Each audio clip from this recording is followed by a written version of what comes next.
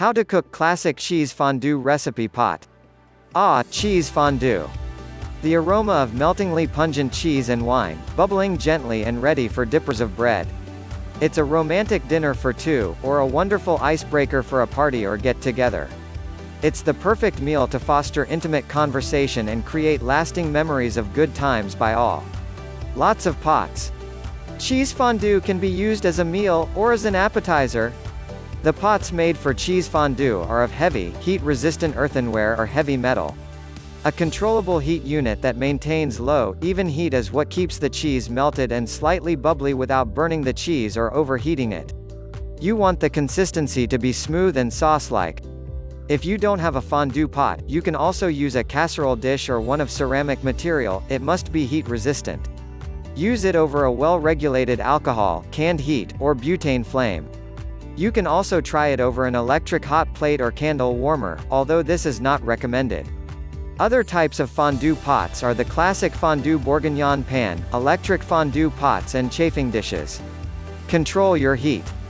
If your heat source isn't manageable, you will end up with cheese that cools too much and the result is a big blob of hardened cheese that becomes undunkable. If your heat source is too hot, the cheese ends up being stringy and starts to separate into a globby, gooky mess. It's not as hard as it seems. That's why making a small investment into a real fondue pot is worth it. Your fondue pot usually comes packaged with the right style of forks, your controllable heat source and a pan that was made for this kind of cooking.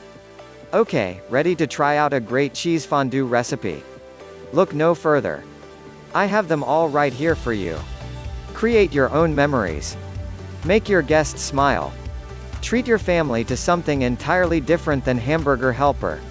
You'll be happy you did. What you'll need: 1½ to 1 3/4 cup of buttermilk, 1 lb.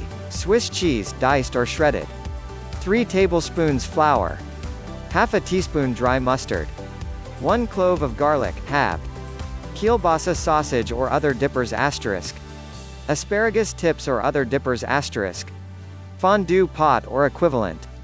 If you choose to use processed Swiss cheese, just be aware that it tends to thicken up more readily than natural cheese and normally needs to be thinned if it stands very long. First, heat the buttermilk and garlic halves in a pot. Once the buttermilk is heated through, remove the garlic halves. Don't bring to boiling point. Then combine the cheese, flour, and season salt. Add to the hot liquid by small handfuls and stir until all the cheese is uniformly melted and blended. Next, place the buttermilk cheese sauce mixture over a low flame, your canned heat or equivalent, to keep the cheese simmering gently. You don't want it to boil.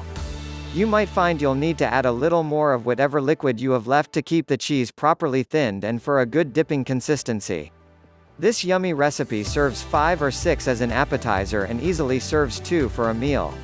For a variation on the theme, try Swiss cheese dipping sauce found on my website. See information below. Some other dipper ideas are small cubes of cooked ham and toast to dip into the melted cheese. Chill your tender asparagus spears and serve with the kielbasa. Can also be served with cherry tomatoes and rye bread slices. At the table, dip your dippers into the cheese and use the rye bread to catch the drips from pot to plate. Yummy!